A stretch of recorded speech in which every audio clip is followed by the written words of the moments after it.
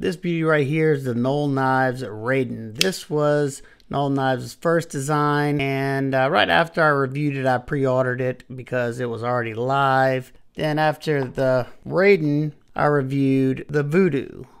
Knoll Knives, the second design. Absolutely stunning. Nice deep hollow grind on this one. Love that bolstered look right there. Jumped on this pre-order right away. And now we have a new prototype. This right here is the Raikou. This one's an S90V. These two are an M390. It's the same handle profile as the Raiden.